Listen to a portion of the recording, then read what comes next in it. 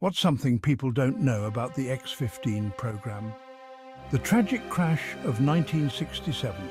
November 15th, 1967, test pilot Michael J. Adams took off in the experimental X-15 aircraft. As he ascended to the edge of space, everything seemed routine. But at 266,000 feet, disaster struck. A series of technical malfunctions sent the X-15 spiraling out of control.